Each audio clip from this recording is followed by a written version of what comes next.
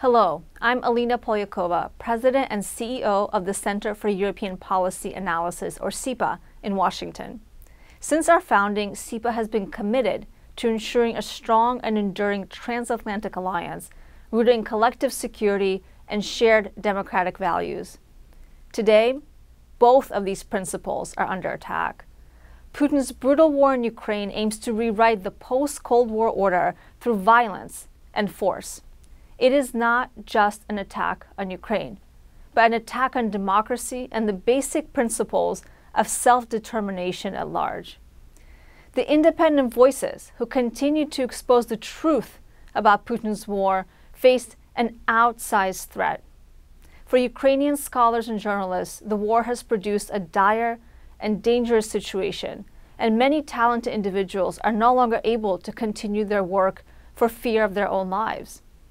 As Putin escalates Russian propaganda and imposes further censorship on his own population at home, independent Russian scholars, activists, and journalists also face increased risks to their personal safety as they attempt to uncover the truth about the Kremlin's regime. These are the victims of Putin's war. And in this critical moment, we must find ways to reach and support talented Ukrainian and Russian independent voices and democracy fighters. At some point, the situation will change, and it is our shared responsibility to protect the individuals who will shape the trajectory of their own countries, in both Russia and, of course, Ukraine.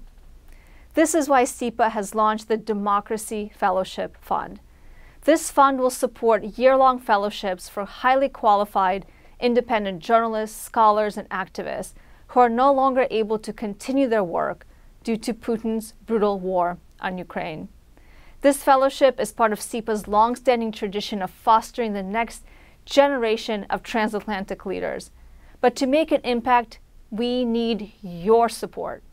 To donate or learn more about how you can help independent Ukrainian Russian voices, please visit our website, cepa.org. That's cepa.org.